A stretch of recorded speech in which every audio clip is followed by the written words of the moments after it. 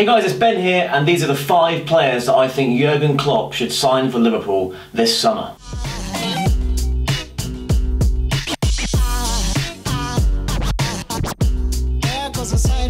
So it's going to be a busy summer for Liverpool. It looks like the transfer kitty is going to be bigger than they've ever had before, and if they sell the players that I suggested that they should in my recent Liverpool video, which I'll put a link to in the description, they will have a huge sum of money to play with this summer, and these are the 5 players that I think they should buy. Number 1 is Mohamed Salah. Now this deal looks like it will happen. Liverpool have bid £28 million for him. Roma want 35, so it looks like a compromise should be able to be made there. The player is obviously keen for the move. Liverpool have offered £90,000 a week reportedly, which is double his current wage. And Salah is a player that has got a keen eye for goal. He's scored 15 league goals for Roma this season in just 29 starts. He scored 14 the season before whilst on loan. He did well at Fiorentina whilst on loan from Chelsea, and even at Chelsea he was okay. Never really got a chance to have a proper run in the first team, but he plays on the wing and he's got almost a 1-in-2 record everywhere he's been. He's 24 years of age, he's got bags of pace, a lot of trickery, he's really quick with his feet, he moves in and out of players really well. A really clinical finisher all throughout his career, and he's played at the highest of levels, and he's still very young. I think it's a player that Liverpool could bring in, and he would provide cover for Mane on the right hand side, or even maybe play on the left. It would give Liverpool lots of options, lots of pace going forward, something they lacked last season, especially when Mane was away, be that through the African Cup of Nations or through injury. There was no real pace, and breaking down teams became much more difficult for the Reds. Obviously with Salah you do have the issue of him being African, and with Mane going away he'd be going away at the same time, but that's early 2019 when we next have to worry about that. I don't think Liverpool should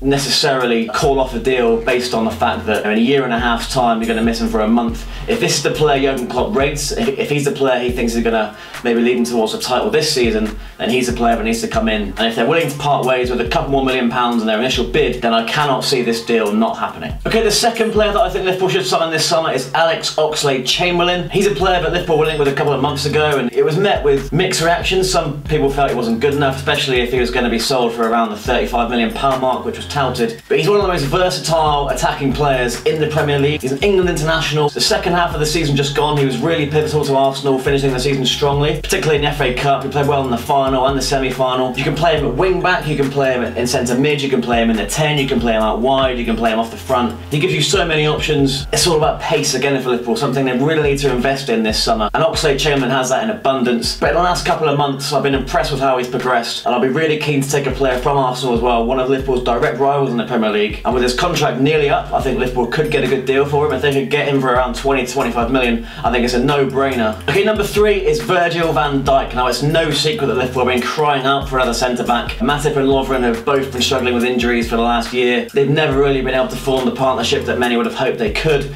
and that's meant that Lucas Leiva and MacLeod have had to deputise. Mamadou Sakho is likely to leave. Liverpool do need a marquee centre-back, and if Liverpool can pip Chelsea and Man City to Van Dijk, it would show that Liverpool do still have that pulling power. It would show that they can still compete with the richest clubs in the league, and that it's not just money that's going to be playing a factor in where players want to go. I think the lure of working with Jurgen Klopp has attracted Van Dijk. It looks like he is keen to play for Liverpool. It's just a case of getting these negotiations done, paying up for him. It looks like Southampton will want 70 million for him, but 50 should really be enough to seal it for the Reds. Him and Matip are both very comfortable on the ball. They'll be able to form a really solid partnership, and hopefully one that Liverpool can build from, because they weren't able to build from the back in the season just gone because of the injuries back there. I think Van Dijk would finally solve Liverpool's defensive woes. Okay, number 4 is Naby Keita. Now, Liverpool have been interested in this guy for months on end. I mean, I'm not one that's going to claim I've seen much of him, but from what I've read and from how Leipzig have performed in the league this season, it's clear that he's one of their key players. He's bagged 8 goals, which is good for a box-to-box midfielder. He's only 22 years of age. Liverpool already have an abundance of talent in midfield, but there were times when Lucas Leiva had to play in the Premier League last season. As much as I love him, Liverpool are going to be competing for the Premier League title and getting late in the Champions League and other competitions. They need a bit more quality, especially one with so much energy and creativity in him. A proper number 8, which they haven't really had for a while since Steven Gerrard left. Whether it would take a £50 million bid to lure Keita away from Leipzig, I'm not sure, but it'd certainly be a coup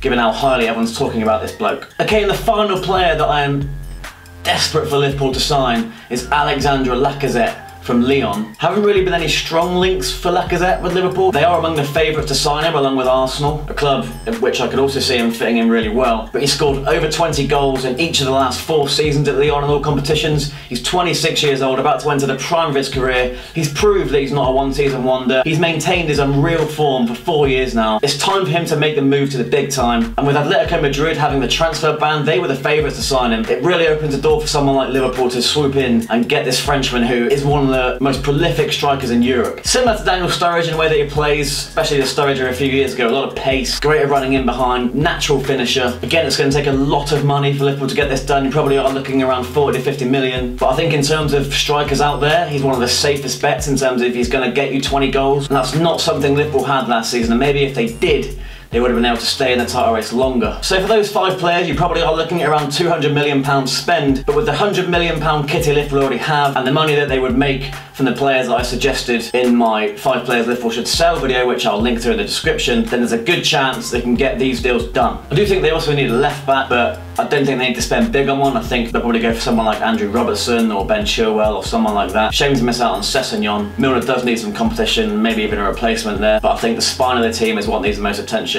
Hope you enjoyed the video, guys. Please do subscribe, like it, and leave a comment with the 5 players you think Liverpool should sign. Follow me at Ben Might Say on Instagram, Snapchat, Twitter and Facebook, and I'll see you next time.